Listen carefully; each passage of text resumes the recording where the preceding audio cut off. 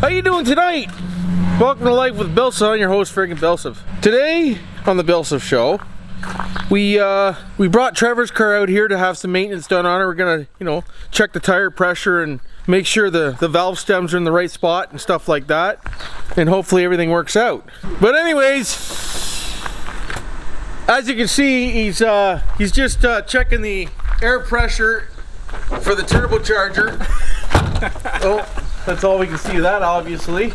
But he's just checking the air pressure for the turbocharger. No, it's out here because we lost oil pressure. Oh, is that why he's here? Yeah. Oh, see? He can say it, I can't. I don't know what's really going on. Out here before we did too much damage, and hopefully we can save it.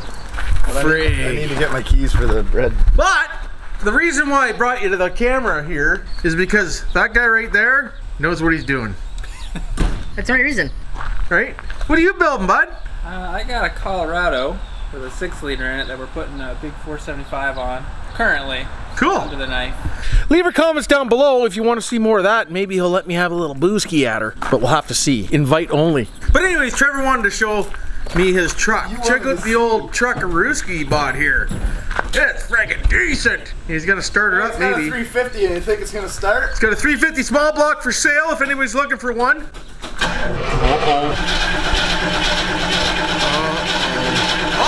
The lights are on, does that mean it's gonna start? Maybe not. You gotta give her the old carburetor pump. Oh, fucking right you do. Oh! Decent. I need to buff the shit. Carol! That's awesome, take her to $6 grand.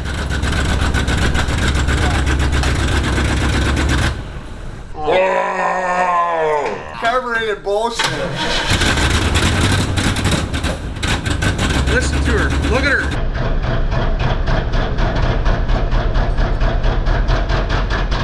Oh, she's missing on all three. Freak! What does the 30 stand for?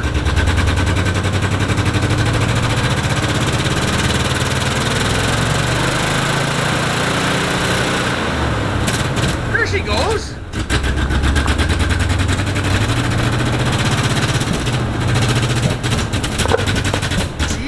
Is that a PA? All over.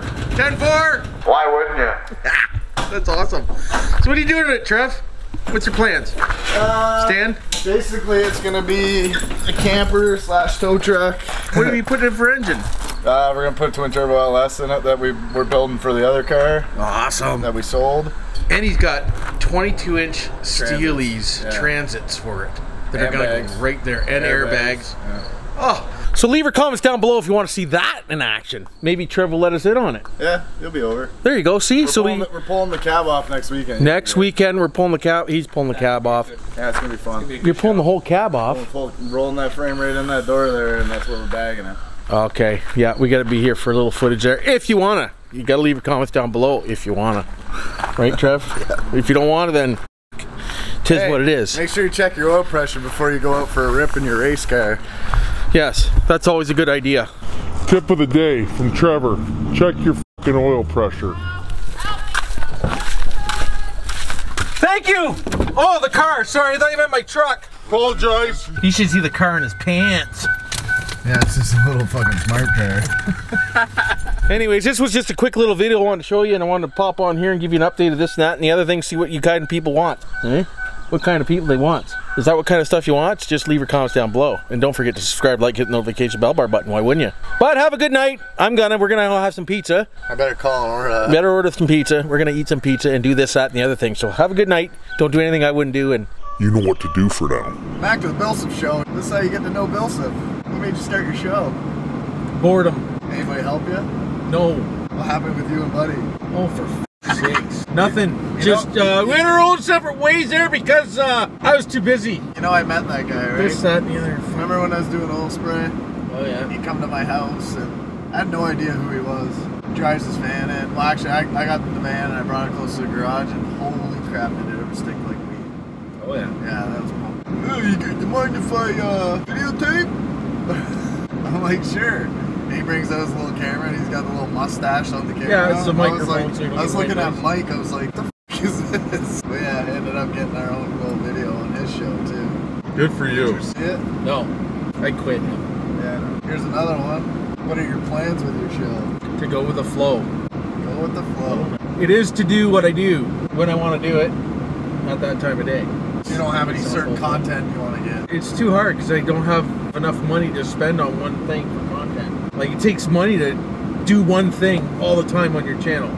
You know what I mean? Like, you always have to buy for that shit. Yeah. Even RCs, yeah. Like, you can only do so much RCing when you don't have buddies that do RCing. You can go out by yourself, you do RCs. How long does that get exciting? I'd love to fucking build engines all the time, but I don't have the money for it, so you can't dedicate a channel to something you can't afford, right? We're not all Cletus McFarlane over here, okay? No. Fuck. We don't just buy hovercrafts because we can. He got in at the right time, that's for sure. He did so. But he is good at what he does, too. He is right? so, yeah. That milk truck is going to go do a burnout at Cletus and Cars one day. Is it? Yeah, one Can I year go? is, yeah. There you go. I'm going to blow off those tires at Cletus and Cars. Are you coming? Yeah, he'll be there with Yeah, me. he's coming too. He picked the perfect spot to sit in the BillSiff truck because you can't see him over there.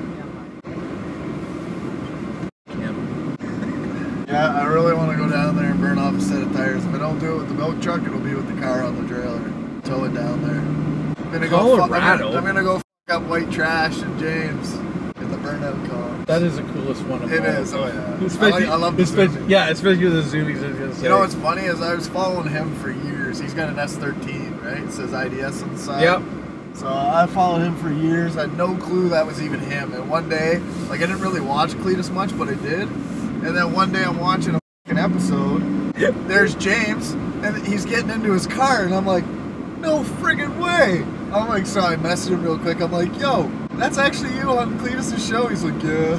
I followed him for years. I asked him questions about how to set my car up for drag racing and all that stuff. Oh, I that's talked cool. to him a bunch before I even knew who he was. I had no idea. Is he not building a burnout car the same as the car you have? It's up on the hoist, and I can see the taillights. I'm like, I swear to God, it's your car. Or Mine's drifting. basically Sorry, a burnout drifting car too. Drifting car, I'm sorry. Sorry about that. I'm not into drifting. It does look fun though. I like burning tires, but I just don't get the whole drifting thing. No, you don't go any faster really. Well, some of those guys get around pretty quick, but Canadian version of drifting is let's go bash our cars together. I'm not into that. I like to have my car clean. I like to, you know, as clean as it can be for what it is. I'm not into demolition derby. Oh, so the guys over here don't know how to drive, so they just run into each other. No, they're scene kids or whatever you want to call it, right? Whatever's cool for the gram, bro. Yeah, tap your door, bro. Yeah, it's sick, bro. No, it's not really. No. Can't believe I cooked another motor over something stupid. Every time it's something stupid. We spent all day doing maintenance on that thing to get it ready, you know, go racing. If we would have just fired up the computer when I left the house and he would have noticed, oh, we got no oil pressure, we could have dealt with it right then instead of, oh shit, the motor's making noise. I feel bad. I feel like almost not my fault for that. Because when you put it out on the road, I said to you, that it sounds loud, remember? Well, we talked about it earlier. It's been a thing. Yeah, like, since I put those big ass cams in, it's been a little noisy. Because when you put it on the road, I said, it sounds noisy. My normal method is to change the oil, fire the thing up, and bang it off the two-steps. As soon as we rev the shit out of it on the side of the road there, the oil pressure came back just like that. Oh, so you think you did the damage before that? Oh yeah, it was so noisy when we were driving down there. That's why I pulled over. Well, we opened the laptop up as soon as, like, just to confirm what, because we couldn't see oil pressure, so we were like, the computer could see it, so, and then as soon as you turn it on, it said 1 PSI, we're like, oh, turned it off, pulled over.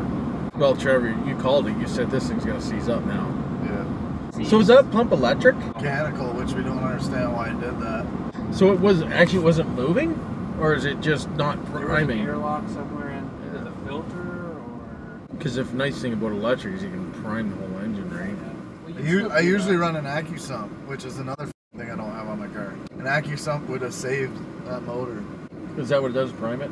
Yeah, that's what it does. Fire it up, it's full, and as soon as you turn the key, it fires in 2 or 3 liters of oil into the main bearings, and then it fills itself back up until it reaches a certain pressure, and then it holds it, right?